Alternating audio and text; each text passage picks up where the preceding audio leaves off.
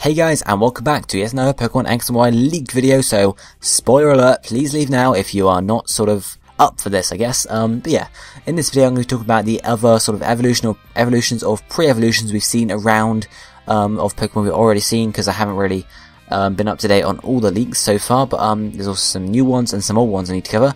Starting off with here with Esper, the pre-evolution for Meowstic. It's the restraining Pokemon, pure Psychic type. The organ that emits its intense psychic power is sheltered by its ears to keep power from leaking out.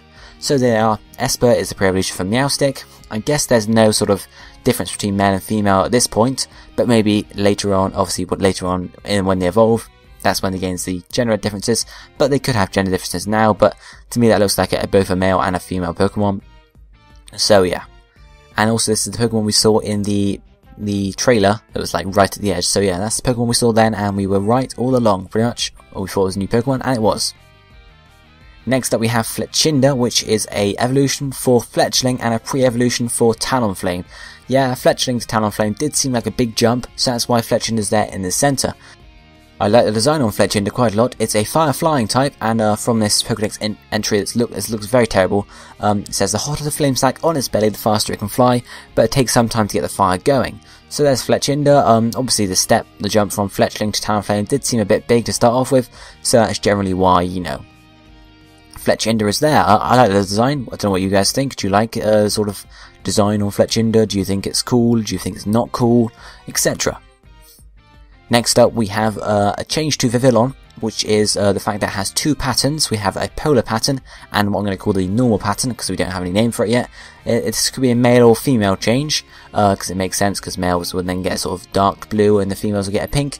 But we can't be sure of that. It could be to do with area around the area around the Kalos region, or it could be to do with night and day. You know, that could be its night form, so it changes during the stuff like that.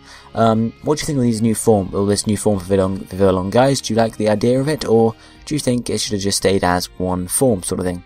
Let me know in the comments below. Next up we have a supposed evolution for Bunnelby. I don't know if this one is real or not. I'm guessing it is, because most of the leaks are real now.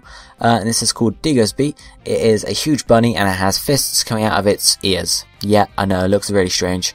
Its ears seem to have grown quite a lot, and they have fists on the end, so it's obviously going to use them to dig with. And it just seems to be a chubby bunny, really. With that's generally what it is. What do you think of this design, guys? I'm not a huge fan of it.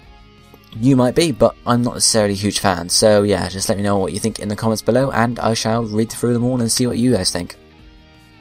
Next up we have an evolution for Helioptile, which is Heliolisk. It's also an electric normal type, has the ability Sand Veil, which is quite strange because it's an electric type, and you can see here it knows the moves Parabolic Charge, Razor Wind, and Quick Attack.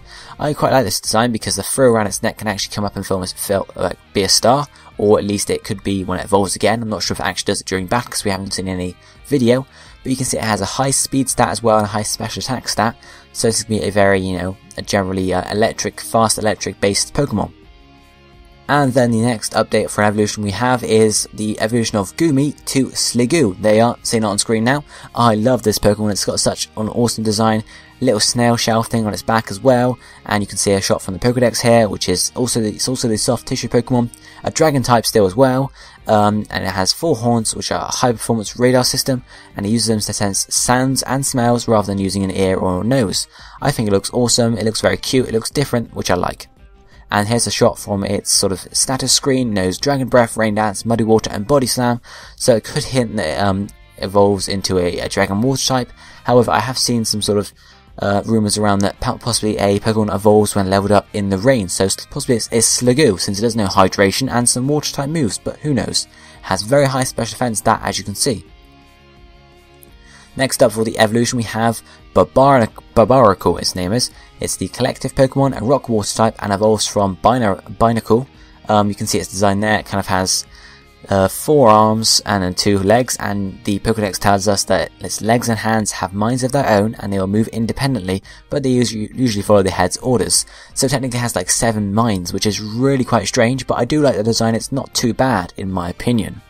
We see a shot here from the the status screen of its, general stuff. It knows Clamp, Rock Polish, Fury Cutter and Slash, and has the ability Tough Claws, similar to Mega Charizard X, which powers up moves that make direct contact.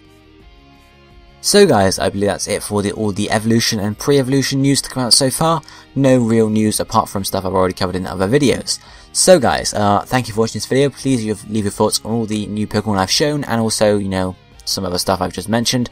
And yeah, leave a like on this video. It really helps me out and just drives me to make more videos. And you can also subscribe to me for more X and Y leak videos and just general videos when the games actually come out. So guys, thank you for watching. I'll be seeing you all next time. Goodbye, my friends.